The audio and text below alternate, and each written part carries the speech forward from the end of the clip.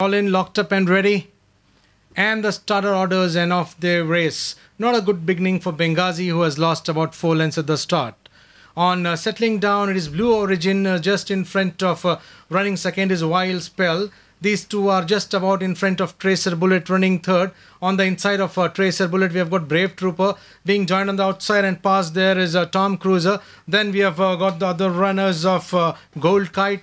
Then we have got the other runners of Gold Kite, and just behind Gold Kite we have got Perfecto. On the inside we have got Kensington Court as the runners go past the 500 meters. And as they continue the journey towards the home turn now, it continues to be Blue Origin calling the shots just about in front of Tracer Bullet is moving well on the outside. On the outside is Gold Kite. Towards the fence is Tracer Bullet. Then we have got Tom Cruiser racing inside the final 200 meters now. It continues to be Gold Kite on the inside, being joined on the outside. There is running with a good turn of speed is Tom Cruiser. It's Gold Kite a length in front of Tom Cruiser. Gold Kite 2 lengths in front of Tom Cruiser. Gold Kite is going to win this one from Tom Cruiser. Then we have got finishing third was Brave Trooper, followed by Tracer Bullet as the stride past the wire.